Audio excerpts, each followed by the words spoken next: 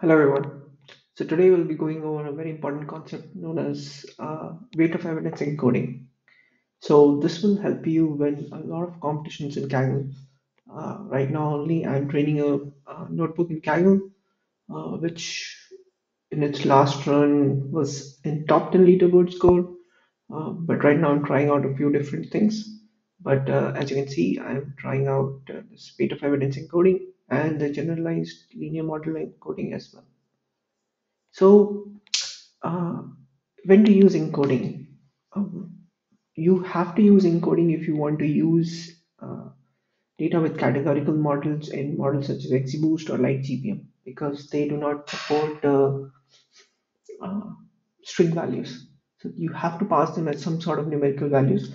The normal way to do this is to either use one-hot encoding or use some kind of label encoding. But the problem with these encodings is that one hot encoding will make your data too sparse if there are too many categories in the data. Label encoding does not really capture anything about the target into your category. So these encodings do not work well, uh, whereas the weight of evidence encoding works quite well, and it is very simple. Weight of evidence encoding is just the logarithm of the percentage of negatives in your data divided by the percentage of positives in your data, which is equal to logarithm of negatives in the group. Basically, the group of the category will see this in the dummy data divided by the total number of negatives in your data, and same with the number of positives in the group divided by total number of positives. And libraries do other things like regularization to make sure that this does not overfit because this captures entire the output in it, so it is quite leaky currently in its space form. So you have to do some sort of regularization to make sure that there's not much leakage of target. But as you can see, let's just create a dummy data frame. I've already created a dummy data frame with one categorical feature with 9 values, 3 A's, 3 B's, and 3 C's, with the target being this. So this is the dummy data frame, and we need to see how can we do what will be the weight of evidence encoding for all of these three.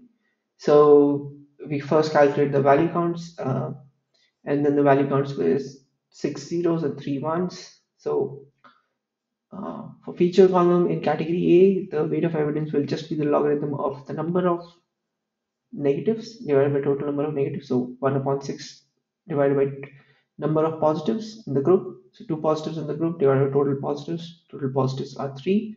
So this is logarithm of 3 by 12. So this is the value. And for B, it will be the number of negatives divided by total negatives. For B, there are two negatives. So this will be 2 by 6, and then one positive out of 3, 1 by 3, which comes out to be logarithm of 6 upon 6, which is 0. For C, it will be infinity because there are no ones in C, so we will be getting into division by 0 errors. So that's why you often add zero point 0.5 to do it, but you don't have to calculate it manually, this particular side. So there's a package, categorical encoding. You can just import uh, weight of evidence encoder, and that will do the first job. All right, thanks for watching.